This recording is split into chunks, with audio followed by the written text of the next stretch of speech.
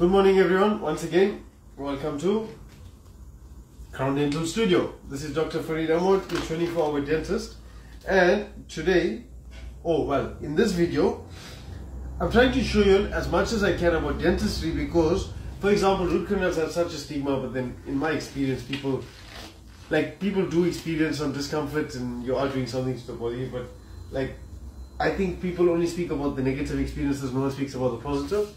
So one of the things that are very, very gentle and not painful in dentistry is removal of sutures. Actually, I think generally across the board in the body it's not, but people fear it. So I'm going to show you how simply a suture is removed, because it's literally a knot that ties soft tissue generally together to hold it close so that when it heals faster. Let's see how we remove it. So as you can see, generally speaking, I like to simplify things a lot, right? So I'm going to call this something that you can compare to, what can you say? You tie shoelace in the morning, right? Now I'm not saying this is shoelace, but the concept is the same. I mean, you tied a knot and then the knot held the thing together.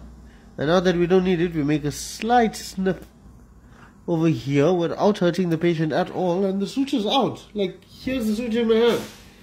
So, was that really that scary? Alright, I don't know, one needs to improve.